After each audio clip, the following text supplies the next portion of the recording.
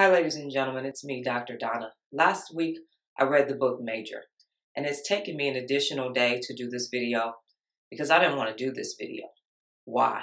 Because I felt like Marshall Taylor. And as I indicated at the beginning of 52, that it is the year of you, and for me too. And I was going to be totally transparent and totally honest. And that's why I have this tissue in my hand, because I don't know where this is going to go. Marshall Taylor, he just wanted to ride a bike. He just wanted to be the fastest man in America. And nobody wanted him to do that, especially not Mr. McFarland. And they did everything to him.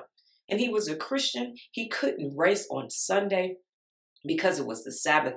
So he never even had the shot at the World Championship until later on. They pushed him off his bike. They made him go to another country to become a champion. And even when he was in other countries, they called him Le Negre. Where is the black one? They wanted to see this black man speeding around a track on a bike under the most austerest conditions. And he did it anyway, until his last race, it was so unfair, and they just knocked him down and split his head open. He was in the hospital, and they were still talking trash.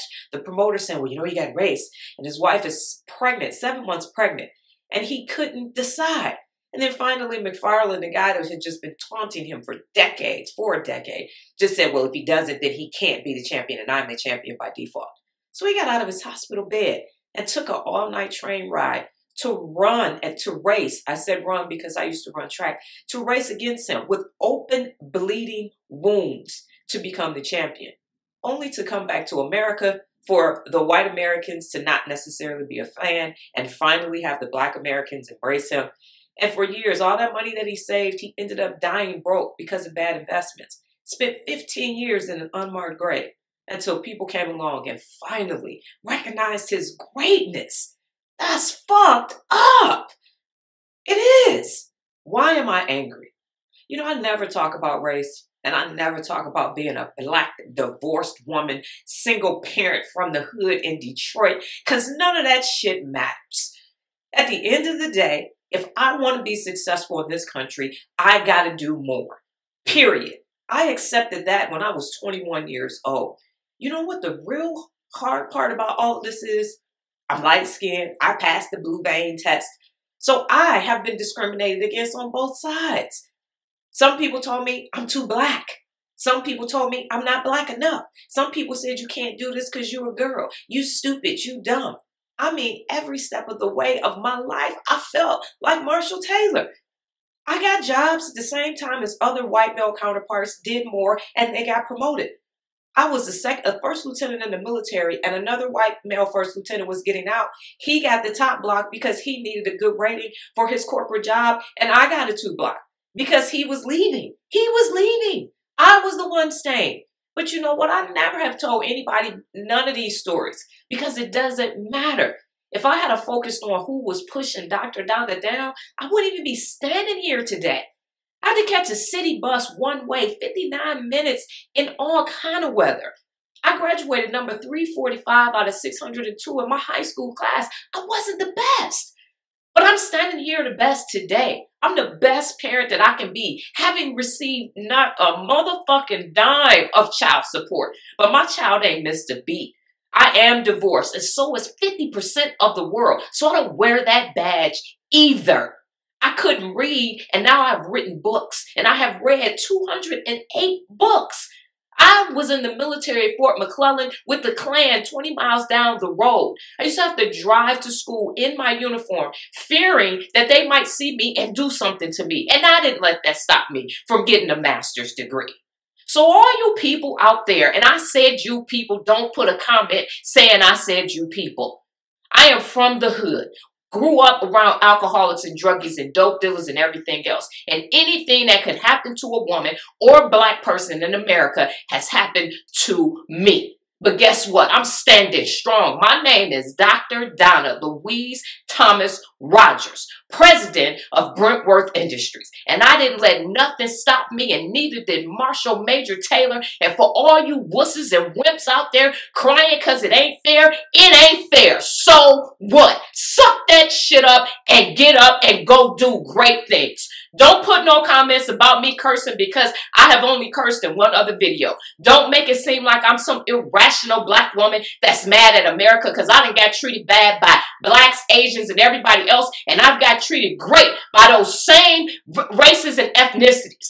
This is about if you want to be the best, you don't let nothing and nobody stop you. Quit complaining. Quit talking about all this losing mindset. Get off your ass and go be somebody. Quit putting stuff on social media, sitting on your couch, doing absolutely nothing. You will never hear me rant like this on another video, but I had to go deep within and see why this book, of all the books I ever read in my whole life, got me on 50 when I'm supposed to be on 6. Not supposed to be, but normally I'm on 6. But it has happened to me. And I ain't about to wear it like no badge. And again, I'm not talking about it unless it got some validity. I got pulled over by the cops. But you know what? I was also a cop. I got a master's degree in criminal justice. I know the system. I know what you have to do and what you can't. I done been standing somewhere in full-length fur coats and diamond rings and got discriminated against by a 16-year-old working behind the counter. So what? Who cares? At the end of the day, my ancestors died so I could stand here and put this video out. I got a daughter and generations coming behind me. And that's what I get up to do every day. That's why I keep going. That's why I'm Dr. Donna. Start living for your legacy and stop talking about all this losing mindset crap. I'm looking for 100,000 leaders. Leaders, not followers. I don't need no followers. All this losing mindset, it don't matter. None of this matters. I'm not supposed to be standing here right now if I paid attention to what my surroundings said. I couldn't read. Couldn't read. We were poor. We had 3 forks at one time in my life. I didn't have but 5 outfits and had to wait to Christmas and birthdays and all that stuff. I know what that feels like. So what? Get off your butt and go be somebody. That's what made me so mad about this book. This man did all of this work and got in an unmarked grave. No. Now people know who he is, but who are you? You living and you complaining because of what somebody said. They said it to me. I got called a black bitch by my own employee who almost tried to break my nose with a warehouse door. So what? I'm still standing here. I got a billion stories. They could do a whole documentary of all the bad crap that happened to Dr. Donna, and it would have to be a mini-series. But I'm standing here today, and y'all know all my videos is positive. Y'all know everything I say lose the losers. That's why, because losing ain't going to do nothing for you. Marshall Taylor lost the losers. And now people know even more about this person. Dr. Donna, don't let all that I went through be in vain because you're worried about the next man. Get your butt up. I don't care what your position is. I don't care if you got $3 or $3 billion. You leave a legacy. Don't worry about discrimination and police brutality. All of that can be rectified with the right leaders in the right positions doing the right thing. And that's what I'm about. So again, you ain't never going to see me do a video like this ever again. I'm not saying none of these old sad stories because that ain't going to change nothing. What's going to change is me waking up every day saying I am somebody. I am. My ancestors did not die in vain because I'm here to make a difference. And that's what you need to do.